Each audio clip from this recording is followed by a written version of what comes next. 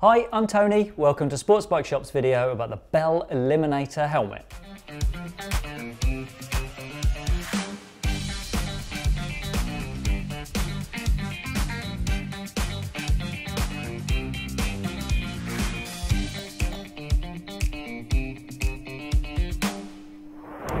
The Bell Eliminator helmet looks as aggressive as the name sounds.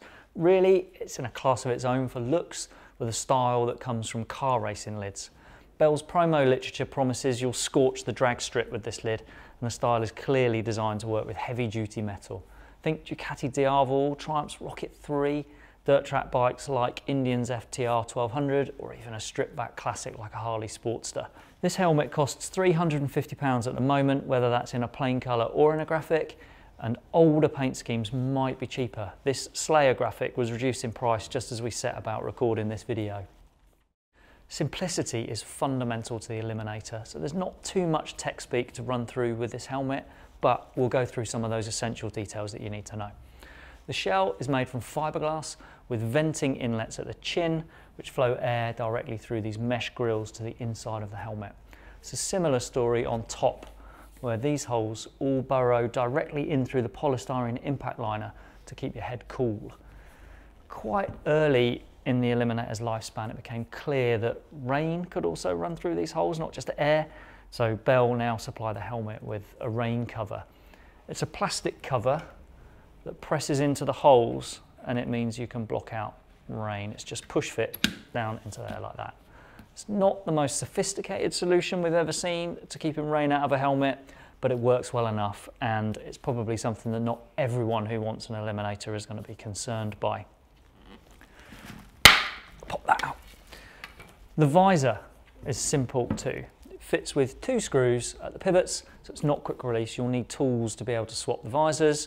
There's a lifting tab to the left-hand side, and this hole just above that catches on this post to stop it from lifting accidentally. You need to push the visor away slightly from the shell before you lift it, and then it just comes up on a resistance. The helmet is supplied with a clear visor as standard, and it's protected against mist by Bell's Pro Vision setup.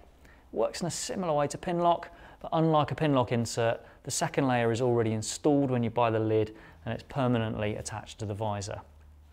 Simplicity clearly weighs little, because this size medium Eliminator weighs in at 1175 grams on our scales, which makes it the lightest full face helmet we've weighed so far.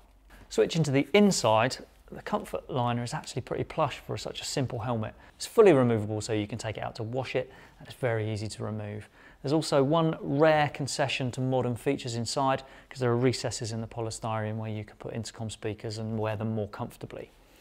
The simplicity carries on with a strap, which is a simple D-ring arrangement, nice and lightweight, but there is one classy touch here, because this loose end of the strap is retained by a magnet rather than the fiddly clip that you get on a normal D-ring strap.